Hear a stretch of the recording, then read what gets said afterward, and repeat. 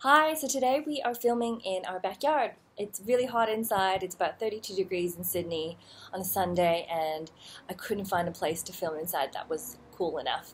So here we are. Today's topic is about texting and reasons why men may have stopped texting you. So I meet a lot of women, and they get really confused when they've met a guy, and the texting is great, he's very consistent, and all of a sudden he just stops texting, and they have no idea why. And earlier this month, I spoke to a friend of mine named Tom, and he gave me some really good insights as to why guys stop texting women. So I will get straight to it. Number one reason is the frequency of texting. Maybe you're doing it too much. So contrary to what people say, there is too much of a good thing. And when you are constantly texting a guy and he's kind of not returning the favor, you're doing two things. Number one, you're not letting him pursue you. You're not giving him a chance to respond. And two, in you texting him so often, he feels obligated. He now feels obligated to text back even when he may not want to. And when he doesn't, then he feels bad about it. So the general rule of thumb with texting is 1-for-1, right? You match the level of investment that the other person has in your conversation, especially even in the beginning when you don't really know where your relationship stands. So look at texting like a conversation. You say something, the other person reacts. You say something, the other person reacts. So if you send a text and you find that his response is a one-worded answer or not very enthusiastic, or if you don't hear from him at all, then scale back and let him respond, give him a chance to do it. Otherwise, you're just kind of playing a tennis match with yourself. So number one, match the level of investment. And this rule should apply in relationships anyways. You don't want to overinvest in a relationship or in someone if you don't know how they feel about you. It's only when they show the same level of interest that you then move on and you reciprocate. So yeah, that's that. The second reason could be, the level of conversation. So a lot of guys tell me, actually it's more of a complaint, and they've been asking me to write about this, is that a lot of texts that they get are all around the same thing. So a lot of women, they say, we'll start the conversation with, hey, how's it going? How's your weekend? What did you do today? And it's all very much same. And when this is all online and through text, and there isn't really anything to differentiate you from the next person you're speaking to.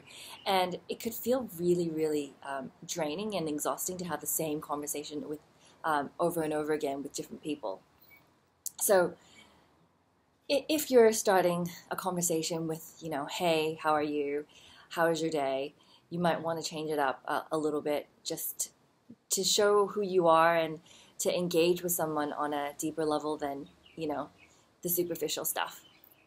So a lot of, actually anyone wants a conversation to be, engaging, playful, flirty, especially in the beginning of a relationship. Try to play that up. Look at their look at their profile. Look at what their interests are, and then start conversations based on that. I have a lot of tips coming up in a book that I'll be launching, but you can also read this in The Ultimate Guide to Texting, which is a book that's already out there. So be mindful of your level of conversation and just make sure that it's personalized, as engaging as possible. The third reason why a guy may have stopped texting you is, maybe your intentions are just to chat to someone online and maybe not take anything to a real date.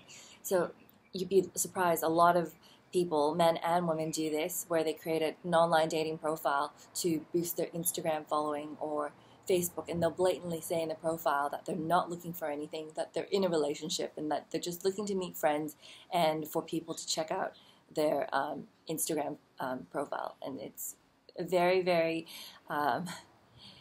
good example of misuse of online dating apps.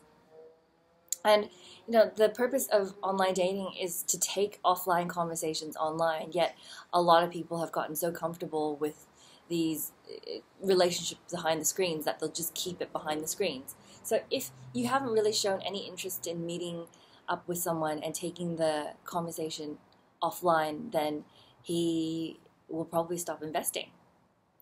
And fair enough, some people are actually on these dating apps to meet someone in real life and, share a life with somebody. So these are the 3 reasons why he may not be texting you as often as you like, or maybe reason why he stopped texting you altogether. There are many more. If you want to learn more about texting and the art of conversation, check out my books below. I'll link them. And if you enjoyed this video, let me know. Give me a thumbs up or send me an email. Love hearing from you. And I hope to be more consistent in doing these videos. So if you like them, just give me some feedback. If you don't, give me feedback anyway. And I hope to see you next week. Thanks for watching. Bye.